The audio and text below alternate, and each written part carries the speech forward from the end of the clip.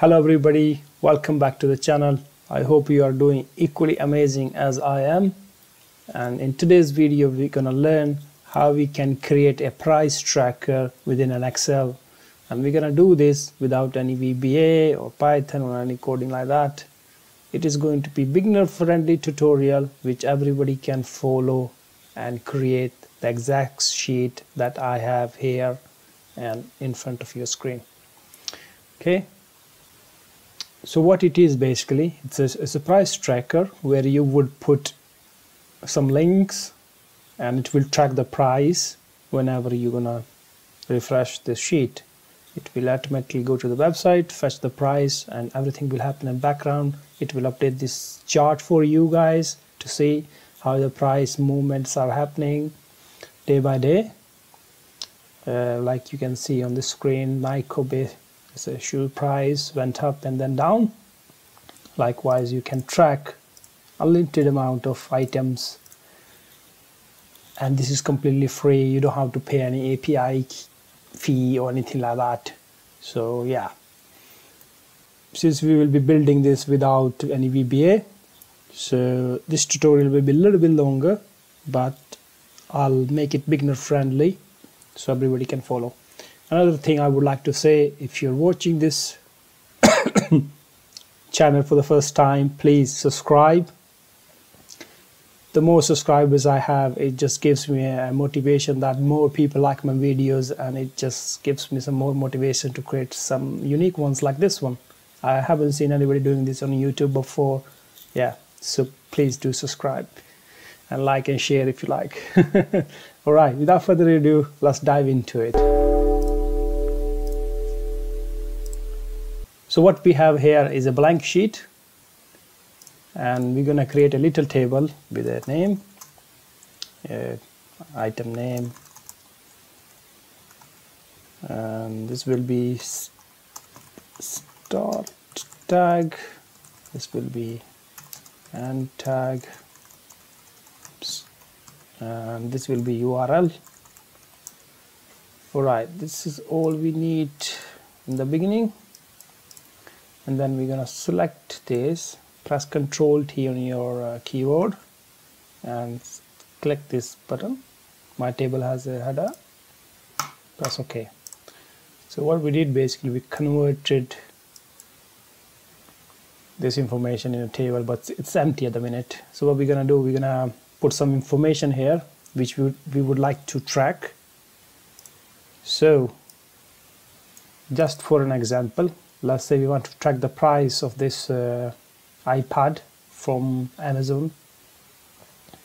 What we have to do basically, you need to right click on the price anywhere and then click on inspect.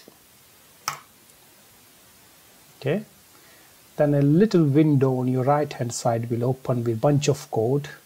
Don't scare. It's going to be quite easy and friendly to understand what's going on basically. Oops, right click and inspect. So what this is basically is a HTML code for this website where everything is happening. What we need from here is a price. So the price is up here, and we need few words before the price and few words after the price. To do that, we're gonna right click where the price is and then hit edit as HTML, and then take some information before the price, and that will go into the start tag. Okay, and then some information after the end, and then some information after the end of the price. So span, and the URL here in the URL field, and item name, whatever you like to put here, it doesn't really matter. So I'll just put iPad. And then we're going to click on the data, Then we're going to click on from table range, and it's going to load this table into the Power Query.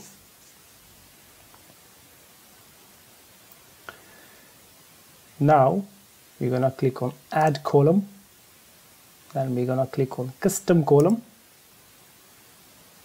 A little window will pop up. In the new column name we'll write price, and in here we will start typing web, and this little code will appear, web.browser.content. That's what we need. So press tab, it will autofill it, then open parenthesis and put URL inside it. Double click on URL, then close it and press OK. So what it's going to do is we'll try to connect to Amazon and get the HTML of that page. So as you can see, we go to HTML now. Now we have to get the price from that HTML. So what we're going to do, basically, we're going to find the text between the delimiters, and we're going to use the start tag and end tag as a delimiter. So on right hand side window where it says add column, click on this setting again. It will open the same add column pop-up window. Sorry, I'm not feeling really well. And we're going to wrap this formula with text between delimiters. So text between delimiters, open parenthesis, comma, start tag, then comma, end tag, and then close the parenthesis. Okay, and press OK again. You see, we have got the price here. Now we're going to convert this into a decimal number, because some websites have decimal price, some don't. So avoid the confusion. We're going to do that. Right, so most of the hard work is done. So what we're going to do next, we're going to add another column, custom column. Again, we're going to name it date, and the formula for it, if you start writing local, it will appear. So date time dot local now, open close parenthesis, press OK. So we got the current date and time. That's what we need, and we're going to convert it into date time. And then go to home tab. Oh, before you go to home tab, we're going to remove some extra elements from this table now. So we're going to click on item name, hold Control on your keyboard, then click on price, and then click on date. Select these columns, then right click on one of these and click on remove other columns. So now we go just item name, price, and date.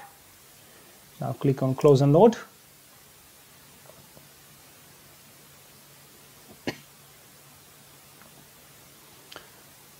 Right, so it's been loaded here.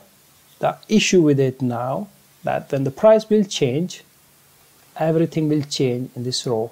It won't create another entry to show you history. To mitigate that issue, what we're gonna do, we're gonna have to basically hack a little bit. So we're gonna do a trick with Excel and create a history of the price every time it changes. So you copy this data and right click somewhere and then paste values. Then select this data again, press Ctrl T on your keyboard, press OK, convert it into the table again, and then load it into Power Query by going into data, from table range,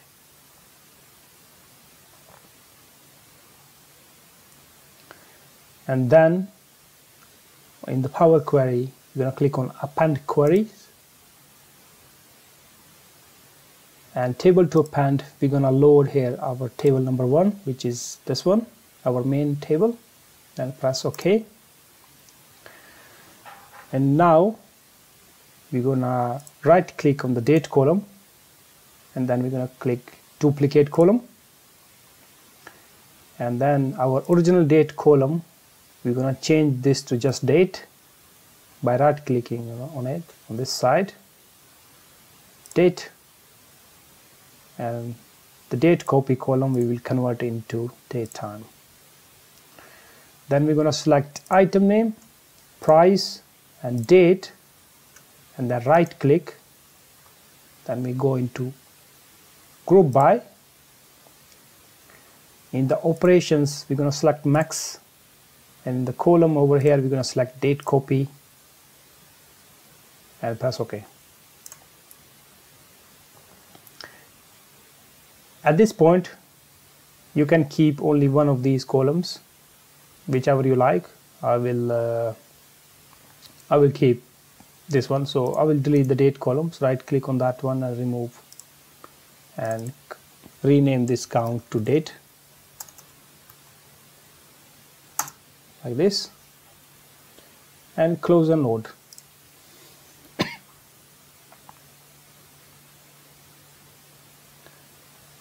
Once it's loaded somewhere, you have to click on table design and copy the table name.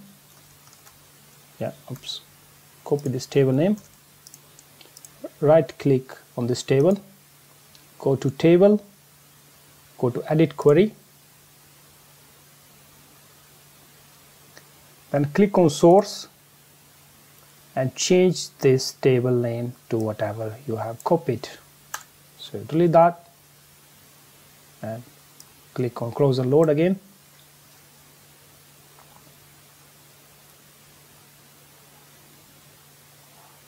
It's loading now. You have noticed nothing changed because there is no movement on the price. But when there will be movement on the price, another entry will be added here automatically, or when the day changes. So let me change the day on my computer to give you an example. So if I go to my computer settings and change a different date, let's say 17th of January, and refresh again, you will see another entry will pop up here. See? So it's going to create a history day by day, plus it will create history whenever there will be a changes in the price, regardless of day. Great. Our main job is done now. Basically, in the next time you go to this main sheet, you can call it database or whatever. You have to just add more things here. It will automatically get the price. So let's try with a different website. Let's try with this IKEA. Let's say we want to track the price of this wardrobe. We're going to right click on the price, go to inspect. We will see where the price is. We're going to right click on the price and then edit as HTML. By the way, this whatever I'm showing here on the browser will work on any Chromium based browser. That will include Brave, Chromium, Chrome, New Edge. Yeah, so the steps are equally the same for all the browsers. So just copy a few things before the price.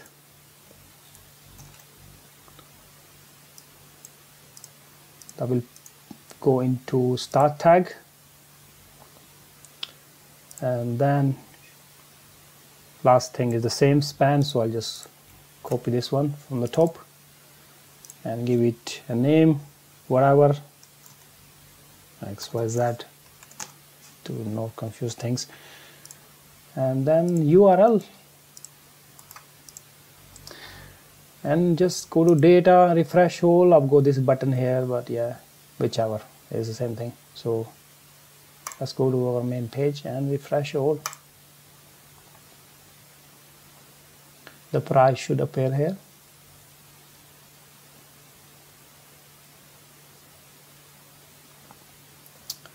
Great. So 576, if you go to the website, 576 the price.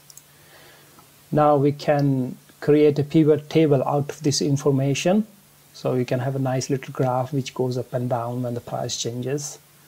So to do that, click anywhere on your table, then click on insert, click on pivot table. You can add this wherever you like, new sheet or this sheet. For the sake of this video, I'll just press OK. And then item name, I will put this in the columns. I will put the date in the rows. You see, Excel automatically created some extra stuff for me when I drag the date into the rows. So I'm going to delete that by right clicking on it. So right clicking, remove field, remove. I just want the date and the price into the values. Okay, and then click anywhere onto your pivot table, go to insert, click on recommend chart, click on line chart and press OK. And then you can right click anywhere on these buttons and then click hide all filled buttons. That's what I like anyway.